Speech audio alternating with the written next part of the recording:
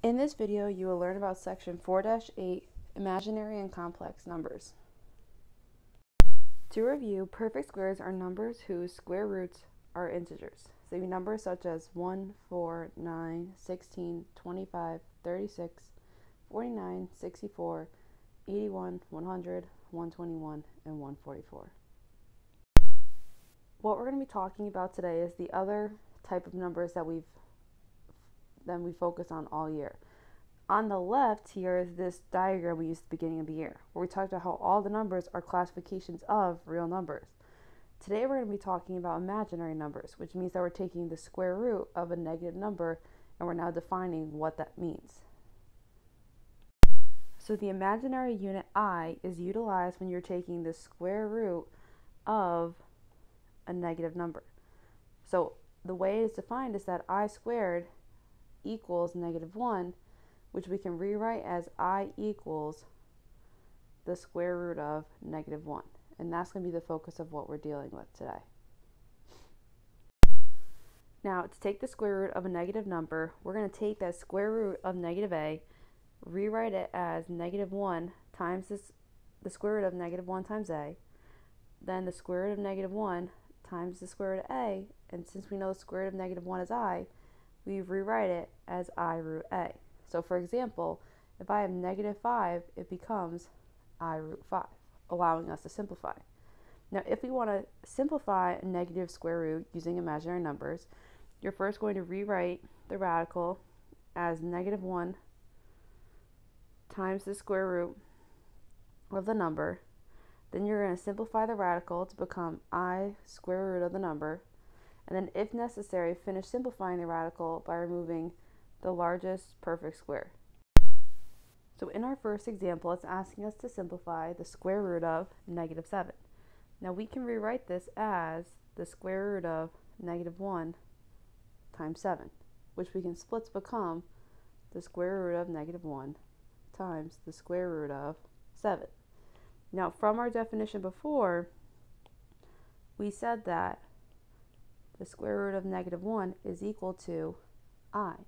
So now I can rewrite this expression as I square root of 7. And since the square root of 7 does not simplify any further, this is our final answer. Now in our next example, we're simplifying the negative square root of 20. First thing we're going to do is separate it. So it's the square root of -1 times 20 becomes -1 times the square root of 20. And again, like we said before, the square root of -1 equals I. So I can rewrite it as I square root of 20. Now if we want to go from here, we have to simplify the square root of 20.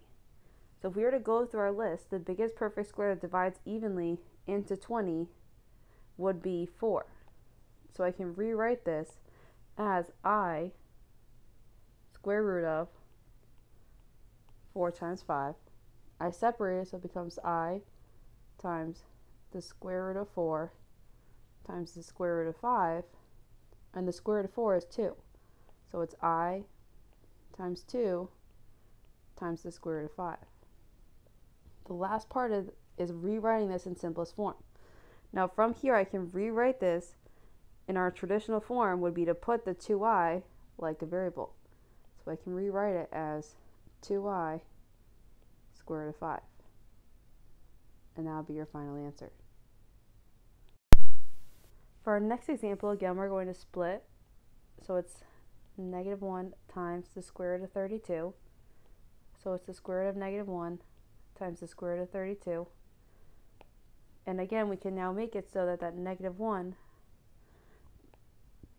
because we know that the square root of -1 equals I can rewrite this as I square root of 32.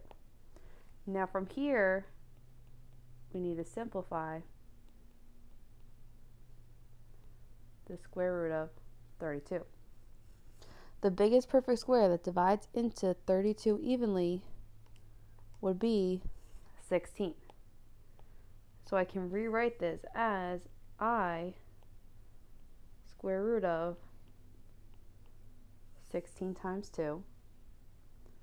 So it becomes I times the square root of 16 times the square root of 2, and that'll give us I times 4 square root of 2.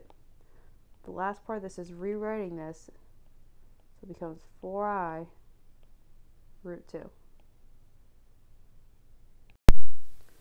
In our last example, I can take this square root of negative 16, make it square root of negative 1 times 16, so it's the square root of negative 1 times the square root of 16, and again, since the square root of negative 1 equals I can rewrite this as I times the square root of 16. Now from here we need to simplify